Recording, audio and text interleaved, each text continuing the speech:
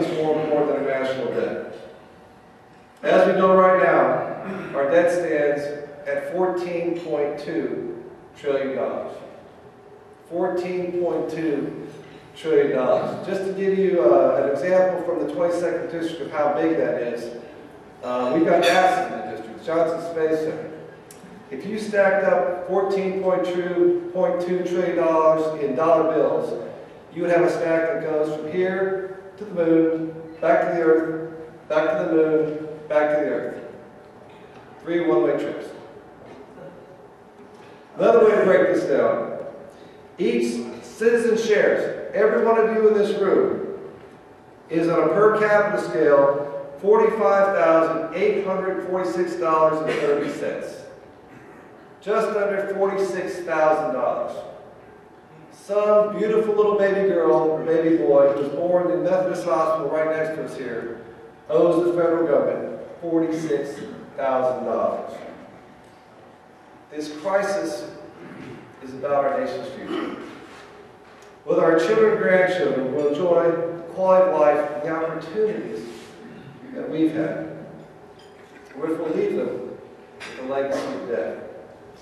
Make no bounds about it. We're in a crisis right now. If we don't act, we risk losing all that Americans have fought for well over 200 years. America faces a tidal wave of debt.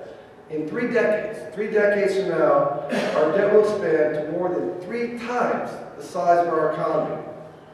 We've had high levels of debt before, right after World War II, but those were temporary increases in the size of government.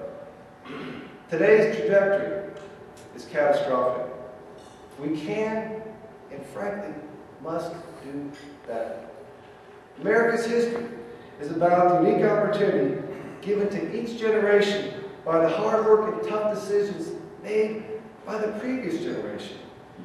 We have always worked together to ensure that the next generation would inherit a future that was a stronger, more prosperous future and more secure. The fact is that mandatory spending, the spending that's sort of on autopilot, has more than doubled in the last 45 years. The budget is increasingly consumed by mandatory spending, and it's out of control. We have no choice but to make sensible reforms that will protect these safety net programs and maintain a stable and prosperous nation. Mandatory spending currently consumes roughly 67% of the federal budget. I'm sorry, 61%. It'll be 67 pretty quickly. Even more troubling is how that picture looks if we maintain the status quo. By 2045 or sooner, every single dollar, every penny we raise in revenue will be spent on Social Security, Medicare, or Medicaid. This doesn't include the costs of the new health care plan. It's basic math. We will never solve our budget challenges until we address the growth of mandatory spending, specifically our health care entitlements. Unsustainable government growth crowds out private sector and leads to negative economic consequences like higher taxes. Small businesses know they cannot grow and cannot create jobs under such conditions. And I constantly hear from people back home, the small business here, about how they must balance their budgets to meet their everyday expenses. They rightfully expect Washington, D.C. to do the same. Our nation's small businesses and employers deserve a Congress that stands ready to fix our dangerous fiscal situation without damaging our economic growth or raising taxes on the job creators. You can't help job seekers by raising taxes on job creators.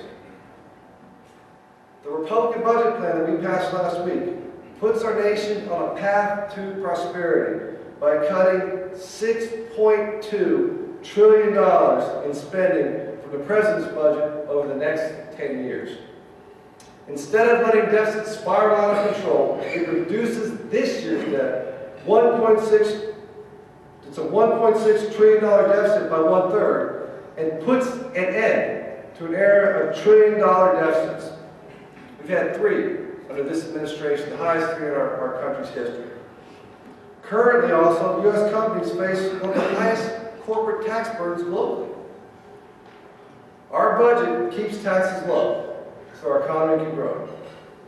The path to prosperity prevents the $1.5 trillion tax increase called for in the President's budget and provides us with a simpler, less burdensome tax code for households and small businesses. Specifically, our budget improves incentives for job creators to work, invest, and innovate in the U.S. by lowering the corporate tax rate from 35%, which is the highest in the industrial world, to a more competitive 25%.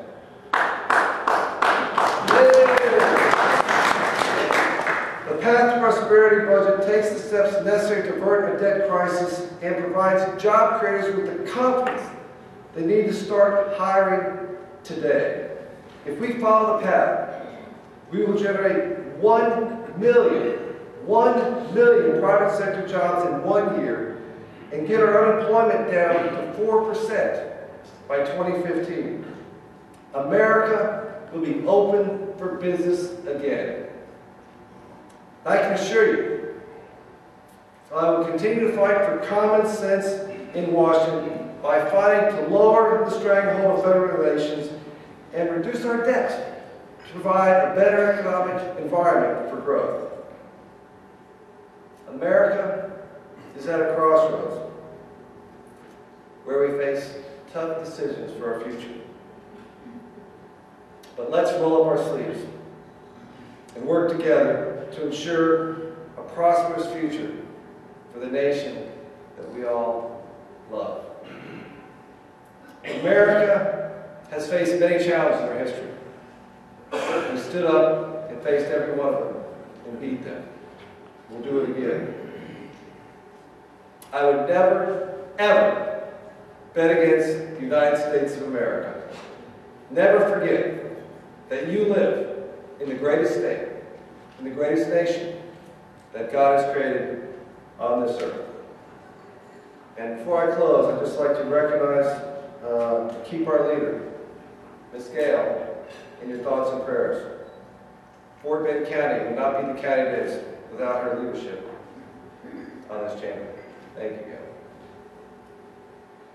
Thank you all very much for this opportunity to talk with you. God bless Texas. God bless the United States of America. Thank you.